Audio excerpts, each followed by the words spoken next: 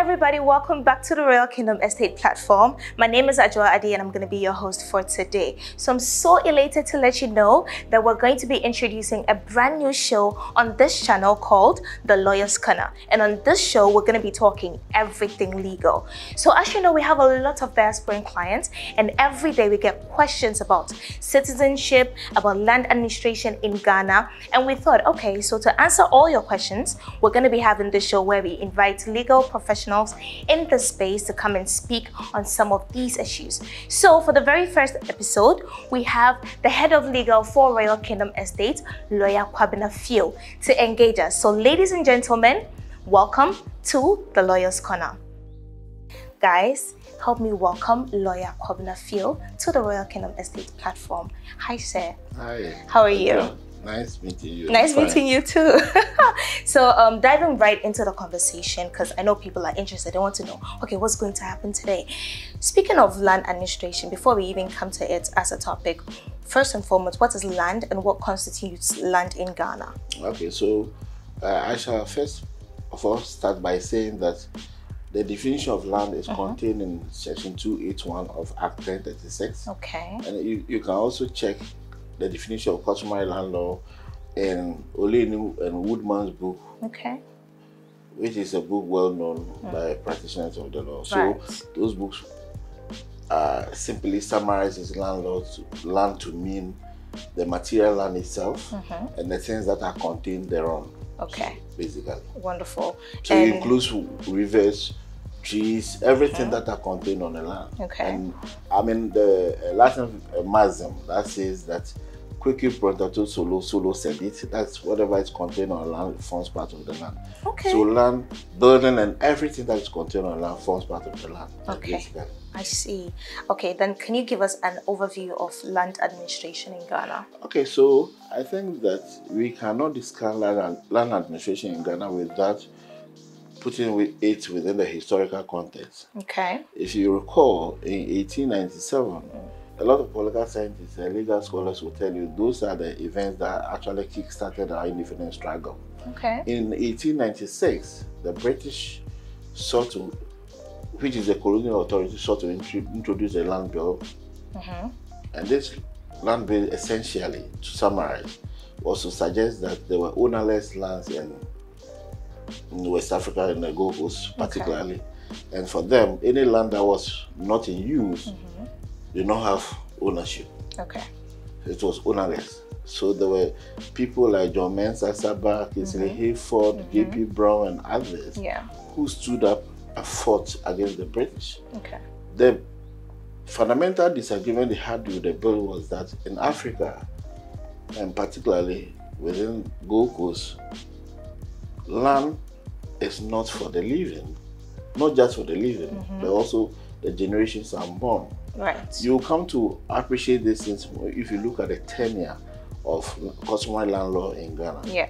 You'll get to know that this concept, in fact, is what has straddled our political history and land administration history throughout the years. I see. So the resistance was said that in fact, the land law, actually that particular land bill failed because, like I indicated earlier, land is not for just for the living, it's also for generations unborn. Exactly. So if you see a land that is lying fallow, it doesn't mean it has not it's got useless, owners. right? Yes, it has owners. There is preservation of those lands for generations unborn. Right. So basically, you know that historically, lands were owned by families and schools and communities. Right. But in the introduction of colonialism, actually watered down a little bit of those particular customary history in relation to land. You know, in England, and the British were our colonial masters then, basically. And in England, land is vested in the crown, which means that all lands are vested in the crown. It means that the monarchy owns the land. They own everything. But in our part of the world, land is not owned by the state. Land is owned by Stu's families. At that time or in present time? At that time. You get to know with time, as we proceed, that there has been certain elements of changes. Okay. But essentially, lands are still owned by stools, families, and the state. Right. If you look at Article 20 of the Constitution, it empowers the state to acquire lands. Okay. What's the reason? There's the power we call the power of eminent domain, because we are a state, and the state will need land as a resource for public good, to build hospitals, roads, and all those things. So the state can acquire interest in land, and so the state has become a factor in terms of land ownership in Ghana. Okay. So going forward, I would say that if you look at the 60s, when we gained independence, there was a raft of legislations. In fact, the Nkrumah, if you look at land administration, Nkrumah was the foremost leader who introduced a lot of legislations that helped in our land administration. If you want me to make reference to it, I'll make reference to it. I'll show you the number of legislations that were passed in the 60s. And that will tell you that he actually did well for the country. Look at, for instance, one, Land Development and Protection of Purchasers Act 1960, Act 2 was passed in the 1960s. 1960. We also have Farm Lands Protection Act 1962, Act 107. We had Land Registry Act 1962, Act 122, 1960. We also have Administration of Lands Act 1962, Act 123. We also have State Lands Act 1962, Act 125. We also have the Survey Act 1962, Act 127. We also have Lands Miscellaneous Provisions Act 1963, Act 161. So you see that this raft of legislations were the legislation that governed land administration in Ghana then. And progressively, we did not have any material reforms until in the mid-70s, where there was the Conveyancy Act. Conveyancy Act in 1975. That is NRC Decree 175. So this law was essentially the law after the 60s that introduced reforms in land administration, and this legislation was the basic law that determined ownership of land and various interests in land and how land is handled within the country. I see. Moving forward, we came to, there were no material reforms until 1986, where Land Title Registry Act was introduced. That's Act, if you look at the law, PND's Law 152, 1986. And this law basically was the land that determined how land ownership is, land is acquired, interest in land, and the administration of land generally. So moving forward again, we came to 2003, where there was a policy dialogue to introduce reforms into our land administration. That introduced the land administration project, which has been ongoing. We've had lap 1 and 2, I believe so. But we have not been able to complete the project as a result of challenges that are there. But the state is involved, continually involved in the reforms. If you go to Lands Commission, you can see quite clearly that some of those reforms has led into a situation where all the units that were in the past were not speaking to each other have now been combined. So for instance, now if you place a search, there's a tripartite search. If you place a search, I will ask for one search. It will go to 3 units before your search will be answered. So that unison. And that will give you a comprehensive understanding of the state of the particular land you are researching or researching on as far as land administration is concerned. So then we come to the mother of all legislations, that's Act 1036. All these drafts of legislation that was introduced in 2020. It was introduced in 2020, Act 1036. All these drafts of legislation I told you about from 1960s till 1987 and all those have now been consolidated into one law. So everything has been fused together. Precisely, and it is one of the biggest advancements in land administration in Ghana. So it has sought to address all the challenges and bottlenecks that is involved in administration of land in Ghana. That is not to suggest that we are out of the woods yet. Right. There are many other challenges that are there.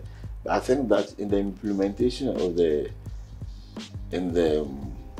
implementation of the law, the challenges that comes out are dealt with by the courts, and those forms part of our legal jurisprudence, and basically that shapes our land administration in Ghana. Yeah. I see.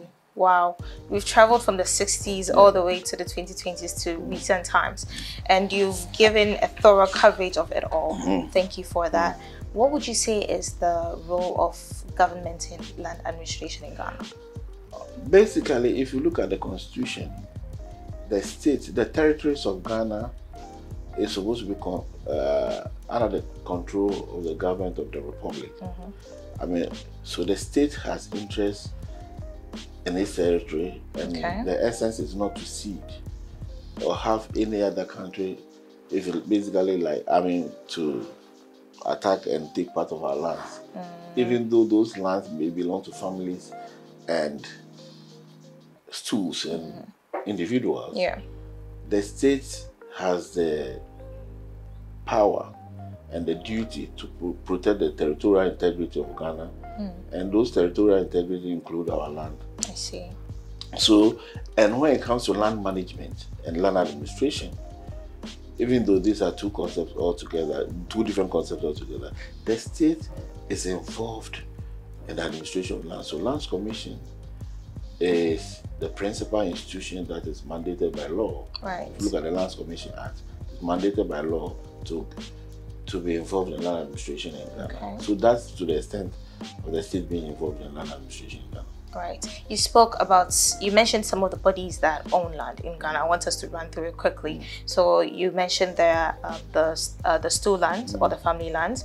We have the state's lands. What other bodies are there, and you see, what are their functions? Like I said, historically, lands were owned by stools, families, and the state came in. And the state acquires land through its eminent domain power.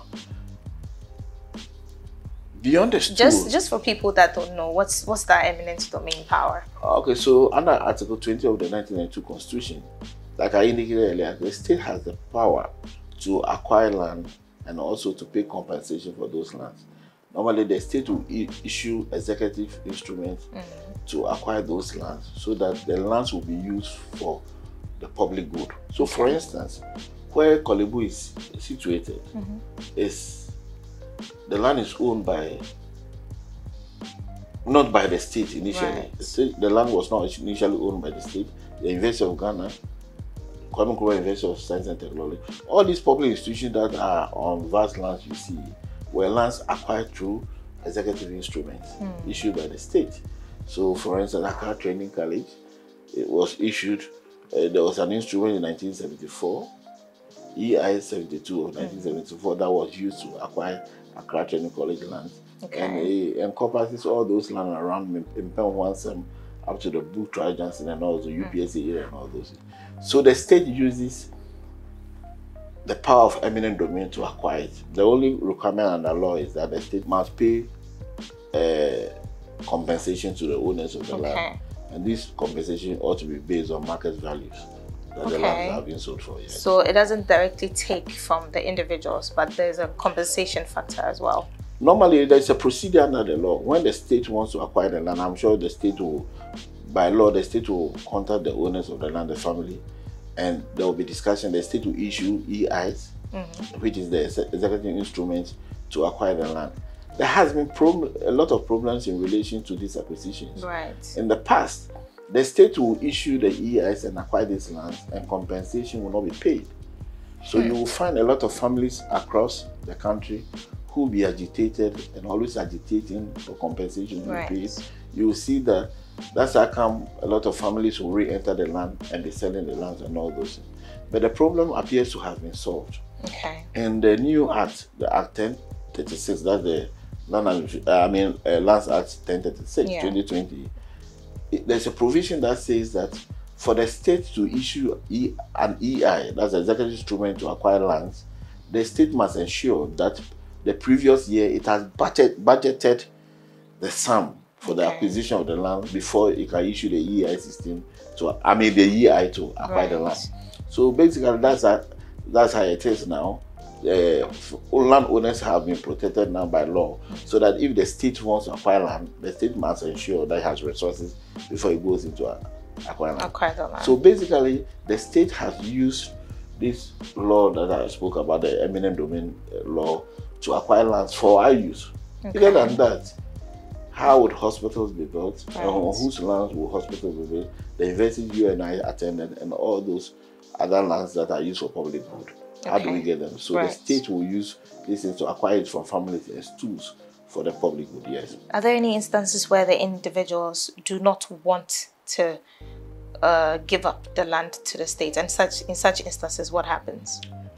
Oh, they see the power to acquire land is a provision in the Constitution that gives the state the authority to do so. Individuals have no option. The only requirement under law is for the state to demonstrate that it wants to use the land for the public good. So for instance, the state cannot acquire the land and thereafter share the land among themselves, among politicians. So you notice that there was a Supreme Court decision around the Shiashin area where, the airport city is. I think the last people went to court and they said that the state acquired the land for public good.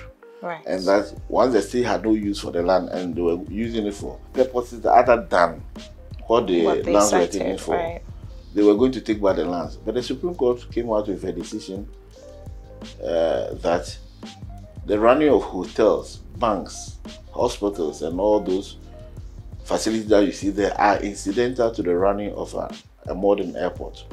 And therefore, the families could not come for the lands. And so that resolved those matters. I see. I wanted to ask you, so out of all the bodies that you mentioned, which people own the majority percentage of land in Ghana? Is it the state or the family? It depends on the jurisdiction.